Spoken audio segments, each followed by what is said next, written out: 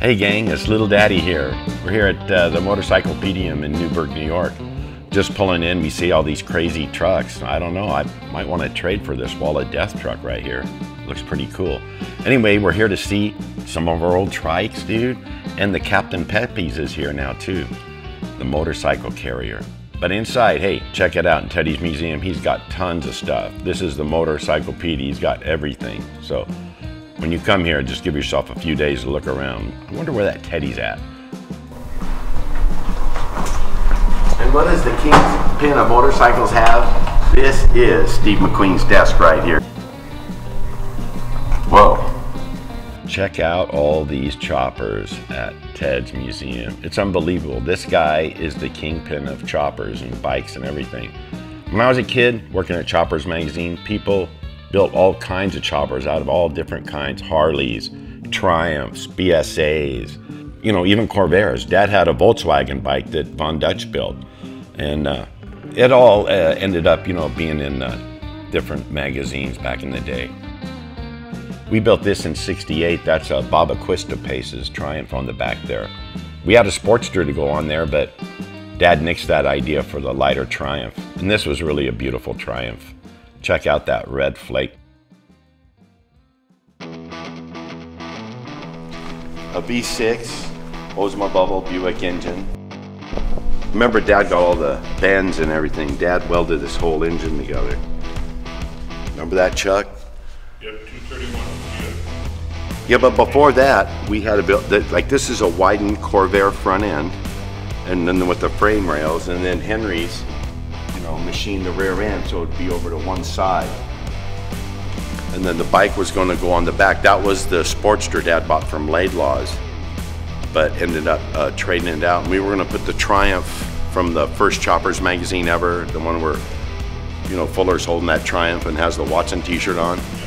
That was going to go on here, but my mom and Dad saw this bike at one of Gary Canning's car shows, like the second car show it ever went to, and it was built by Baba Pace up in Hollister. And my mom and Dad just went over and like said, look, we'll give you a couple grand for that bike right now. And then remember, every Christmas we'd get a big bag of nuts from Hollister, because he had a walnut farm, something, it was wild. But this bike was so banging then, and it's still so banging now. Like a lot of people will copy all this. Now I know a guy that built a bike that looks just like this, just to show it. And all this, you know, we went through a lot of, you know, the drawing, how Newt did it, and it has a little thing holding it up here. Well, Dad didn't want to build that because of course it would be hiding the bike. So that's why a lot of cars we built don't look exactly like the drawing that Newt came up with. You know, like the bell headers. Dad wanted these 180 pipes with this because that was big on boats in the end, and you have a lot of happening here, you know. But to build the walls up around this to put the bike in, I remember me and my brothers have to hold this bike here like that. Dad made those mounts, and then we put the chain on. Wow, it was still scary towing it around because we towed it in a big box truck and had really wide tires on it. And you had to change the tires in the back and then drive it up these ramps, you know. But the floor of the bed was, you know, pretty high. Yeah. And Dad, he didn't fit in here too good, so Jim Jacobs would drive it up sometimes. However, I did see Dad in it. Oh yeah, Dad's been in it. And at one time, like I was saying, this lived in front of Sampson Brothers, what was it, over on Alameda? Alameda, you had a junkyard. Yeah, and so Dad sent me one time, you know, because I have we're building the California Cruiser then, and this had a chrome alternator on it. Yeah, it still does. And he gives me an alternator. He goes, go down to the junkyard and trade out the chrome one off the Captain Pepi's, and you know, bring that back for the California Cruiser. But I've drove this one a lot. It's kind of, but the concept was this, is that you drove towards the big city like you'd be going into New York or LA. And then at a certain point, you would be like park and ride. You'd park this car and just ride the bike to work. You know, so it was like an early concept car of, you know, too much traffic and all that. But also hard to see out of, but very, very cool. And I don't want to get in it and out of right now because like my back is shot. But these are pretty much the whole way we built it. These have like little 1x pieces of wood in here that we glassed over. All this was formed with plaster. And then once, I remember one time coming back and the whole side of the car was missing. We'd have to put that back up. Barracuda tail lights. The M is originally for missing link. It was about the year when they got that picture of the Bigfoot running, you know, like, I don't know, I think it was up in Oregon. Jerry Crew, you know what to do. Anyway, we're gonna call it the missing link. And so Dad made that M on there and it went on. And then one day Robert Williams came to the shop, you know, to work, and he goes, Ed, I got a name for that, Captain Pepi's Motorcycle and Zeppelin Repair. And I go, Dad, what about the M, dude? He goes, oh, we're just gonna tell everyone that stands for Maywood. Right. But it actually was the first name of the car, the missing link. Oh, here we are with the Candy Wagon. Wow, this was a big departure from the two-wheelers we were building. And Dad wanted to build these because, of course, we could build bodies for them and make them look really crazy and wild, more than you could do with just a two-wheeler. We had a great time. I'll just take this home with me. No, here you go, Daddy.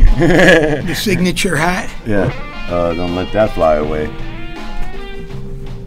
Yeah, so Dad thought he was gonna fill this with candy and just throw it out to kids and stuff, and it was like, you know, 1968 and Bass Lake had just happened, and you know, outlaw bike clubs, they weren't inviting Dad to no parades. I remember the day me and Dad just hand laid this thing, dude. It was like, we were off that weekend from the museum or something, you know, because we only pulled like maybe 2 or 3 bodies of this. And then Dad come in, of course, and did all this. You know, So, Dad was good. Is this the original phone? One of the phone numbers? Yeah.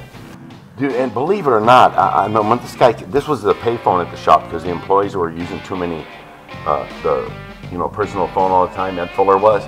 So when the guy comes to put in the number, we just gotten the, the 213 thing, and the phone guy's in there putting in the payphone, and Dad goes, he goes, I got a few phone numbers here you could have, and Dad goes, you got any phone number with the number 69 in it?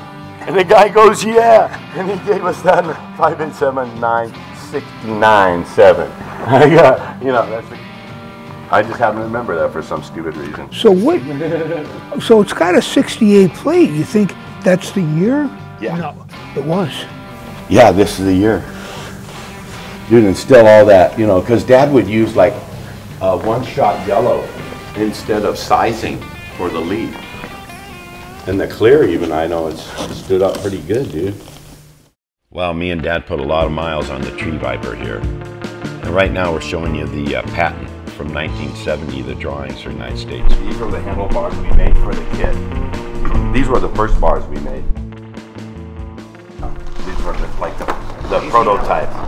Yeah, these were the prototype. This is the one he always drove. This is the one he always drove. This is started out as Wheeler Dealer, and it had phone number on there, and then it was vitamin C, vitamin E for Ed and Carolyn, his third wife.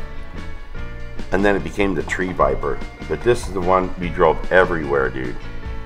I don't think he had the big mirror on it, but maybe he did put that on at the end. It's got a couple little ammo cans back here where Dad used to put the gun. We tried to, And then he had these foot pegs like this with the little arrows on the front and then ground and with like little things on the foot pegs, because he said when he ran over squirrels and skunks and shit, he wanted to kill them. And instead of leaving them dead in the road, instead of like leaving them just flipping in the road, he wanted to make sure he killed them.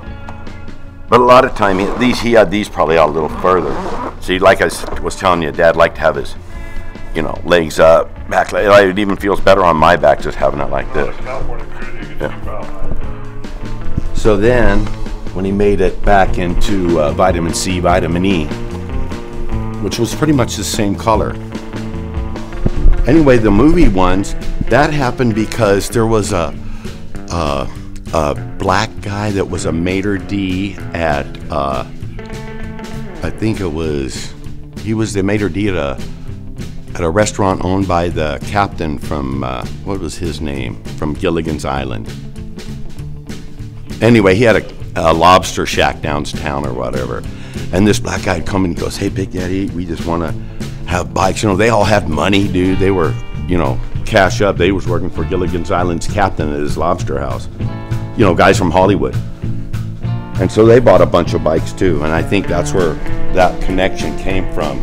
Was from Alan Hale. That was Alan Hale. Alan Hale. You gotta take, Yeah, dude, you know, it takes a second. You gotta to be a certain. You gotta be a certain age to be able to bring those names up. And I'm pretty sure, if I'm not mistaken, that Otis Smith, you know, his guys painted all those. Yeah, what was it? Oh, what was her name? Oh, Trina Parks. Yeah. Yeah, that was the connection to Alan Hale. They were doing some movie, you know, and he hooked them up. And the Mater D's come down there all the time. They'd bring me in Big Daddy food and stuff, you know, from Alan Hale's restaurant. Big Daddy, here's some leftovers from last night. I go, oh. What do you want? Yeah, good times.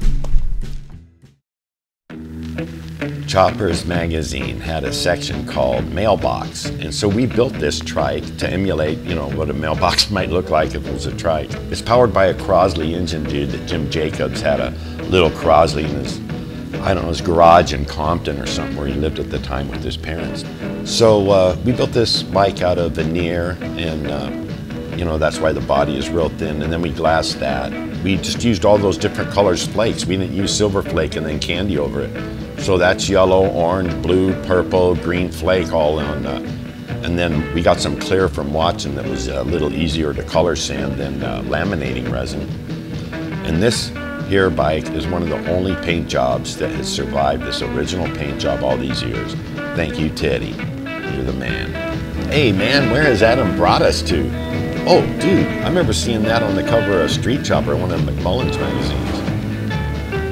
Jay Leno, look out, come on. I want to challenge you right now. Bring it on. 5 toys, I bring 5 toys. Let's see.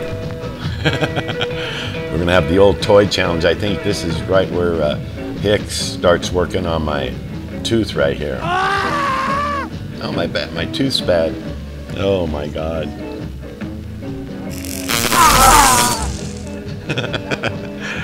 Oh, what a great time we had that day. Hey Steve, check it out over in this building over here. Look at all the posters and stuff Adam has. Man, this is crazy. For years, Teddy's been collecting stuff, and Adam has this little place over there on the side. This is on the Hudson River where they do some filming and what have you. Wow, look at that dual panhead drag bike, dude. There you go. I'm a gambler. I love gambling. Look at this. This is like a 1910. Everything is mechanical here. Boom. Let's see if we can hit the jackpot. Whoa, almost. Oh yeah, we got it. Yeah, we won. Yeah. Slide like this. I'll take some waters right here. And one of those little bags that, you know, drips water. Don't haul ass.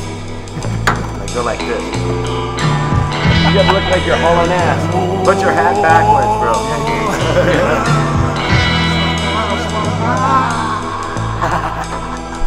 Put green screen behind us. You're like, oh my God. Right. Oh no. Post production. Oh, the door open. I fell out.